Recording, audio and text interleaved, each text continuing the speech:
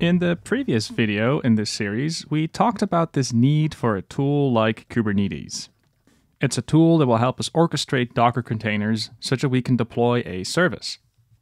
It's great that we know why we need a service like Kubernetes, but it helps to know how this service works, at least on a high level. So what I'm going to do in this video is try to give a glimpse on how Kubernetes manages to orchestrate the workload on a cluster of machines. Before we dive into that though, it helps to maybe define the task that Kubernetes actually performs on our behalf. Because if you think about what needs to happen, we can write it down as a formula of sorts. One part of the equation is something that I'll call a deployment, which is basically just a recipe of containers that we would like to see running.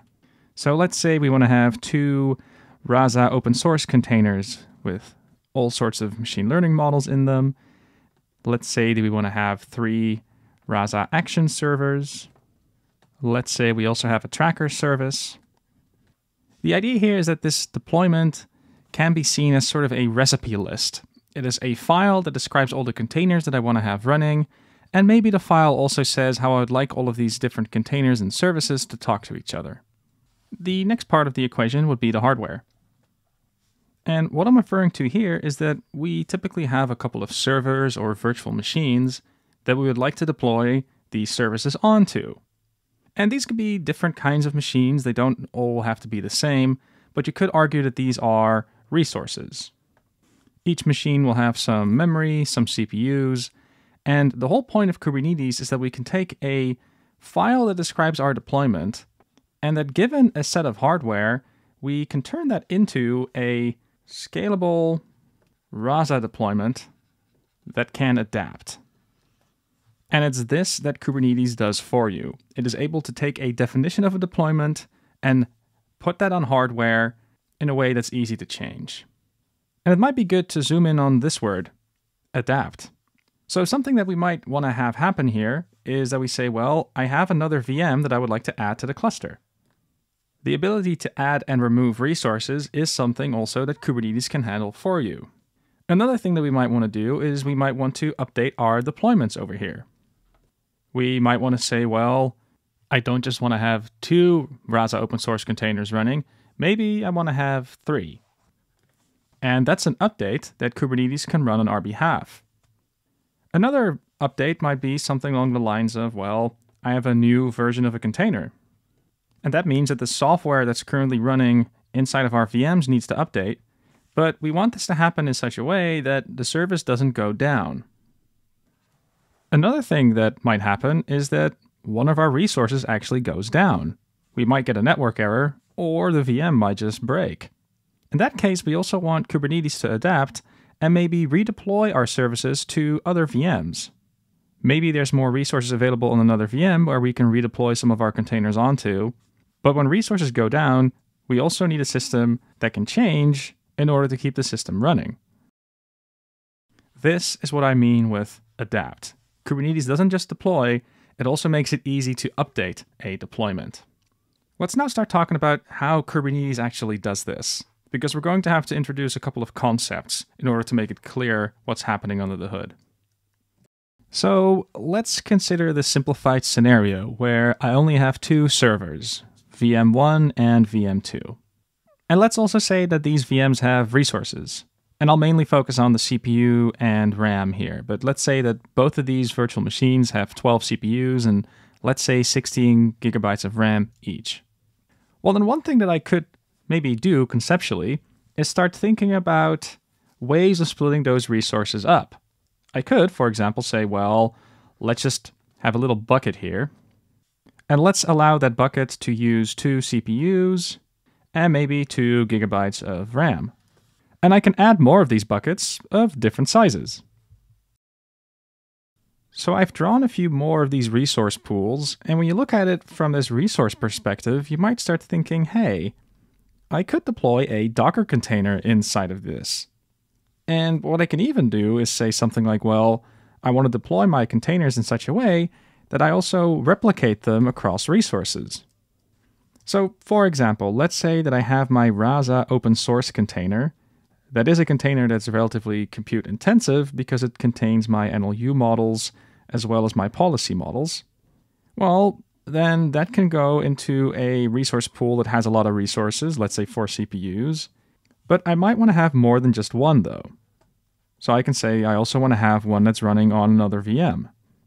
Now, what's great about this idea, at least, is that by splitting up my resources this way, I'm also able to distribute the load.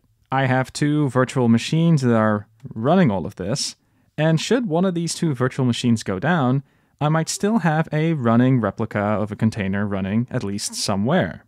And in this example, I only have 2 virtual machines and a replication factor of 2 for this Rasa open source container, but you can imagine that we might have a larger Kubernetes cluster with more machines and maybe a larger replication factor. And I can do this for the Rasa open source container that I would like to run, but I can also do that for my action server. I also want to have something for my tracker maybe. And let's say that I also have an Nginx container that can do some routing. Now these resource pools seem kind of useful, so let's give it an appropriate name. Kubernetes likes to call these resource pools pods. So I might have pod number 1 here, pod number 2 here, and etc. The idea here is that part of what Kubernetes does is it allocates VMs to represent these pods of resources. And given that you have pods at your disposal, which again represent resources, you can start thinking about deployments in a slightly different way. You're no longer thinking in services, rather you're thinking about a deployment that's happening with some resources.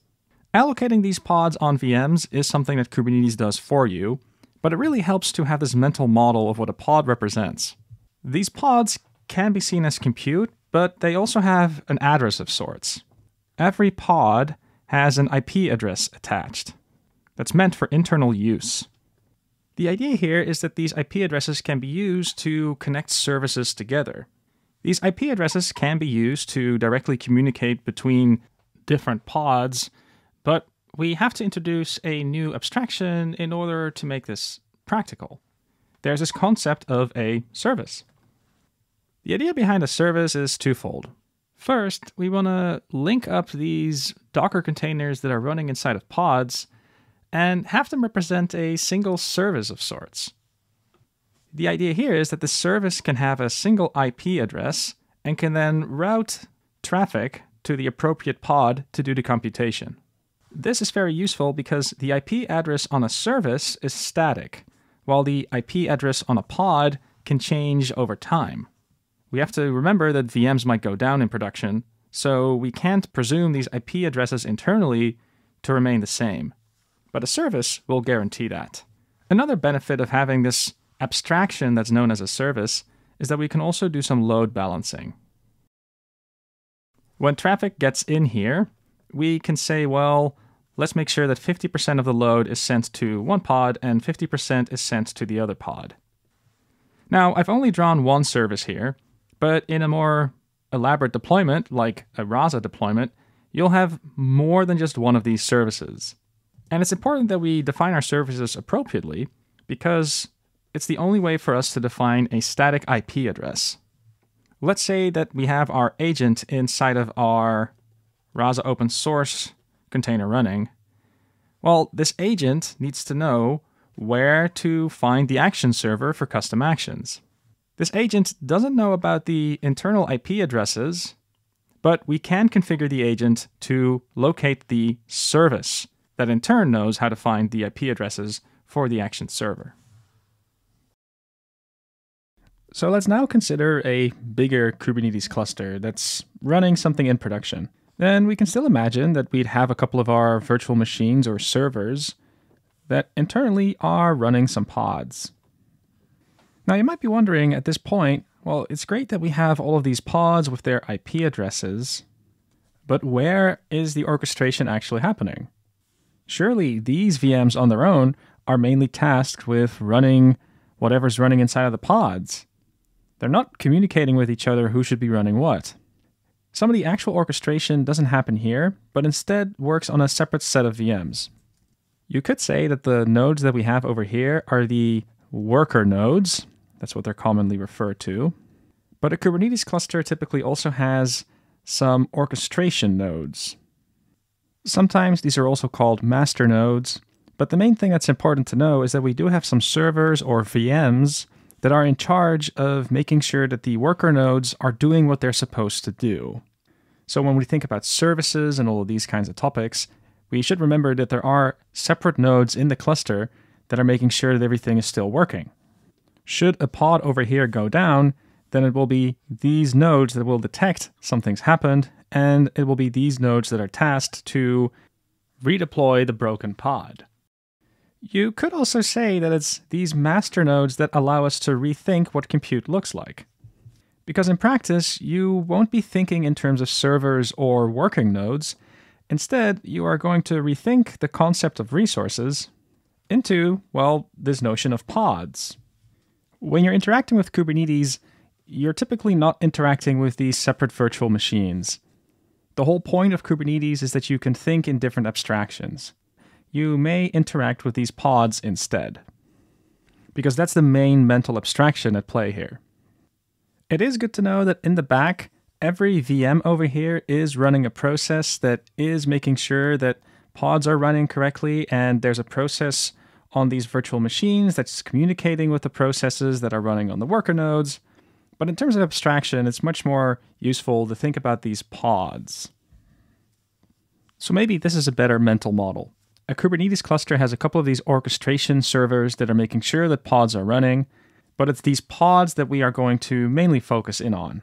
One thing I would like to point out here is that given all of these separate pods, Kubernetes does have this other abstraction that's known as a namespace.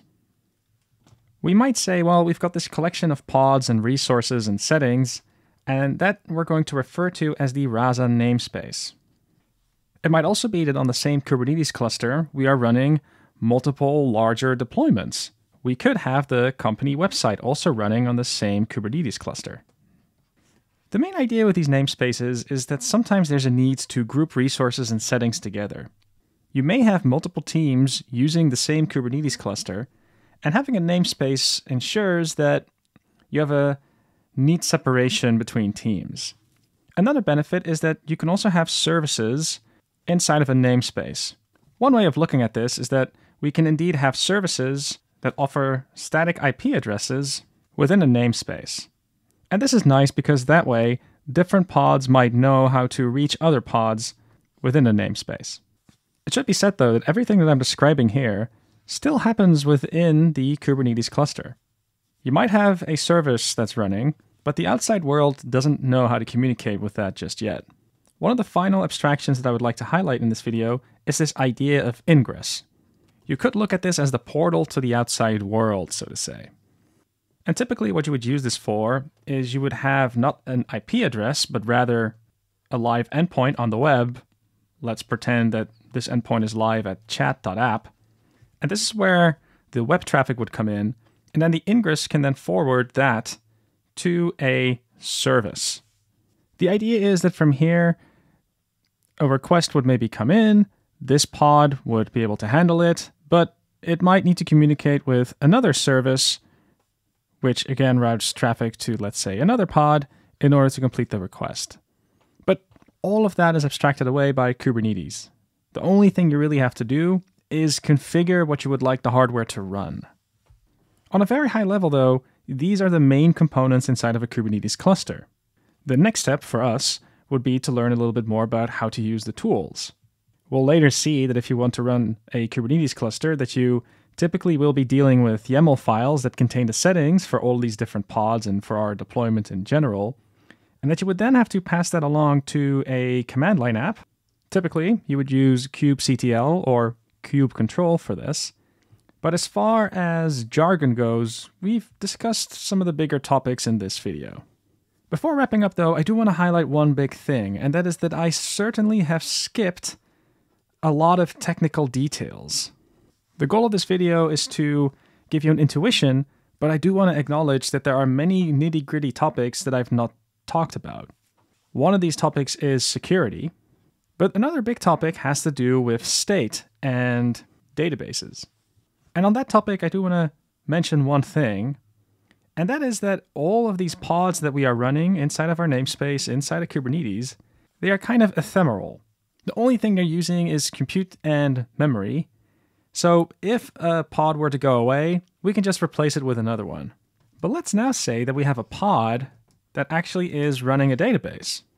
Well, a database is typically stored on disk. So if we had a database inside of a pod, and that pod were to go down because a VM broke, then we would lose all of our data. Now, inside of Kubernetes, there are definitely still different ways of dealing with this phenomenon. There's one feature called a stateful set, but you would still need to think about ways of doing backups, and this is also one of the reasons why databases are sometimes used outside of a Kubernetes cluster as a separate service. We will come back to this particular phenomenon in a later video, but I do want to observe that I'm skipping lots of details in my explanation of a Kubernetes cluster. Given these concepts, though, I do think we can move on to the next part, which is running a Kubernetes cluster on the local machine just to show what it might be like to run some pods and containers yourself. And I hope you stay tuned for that video.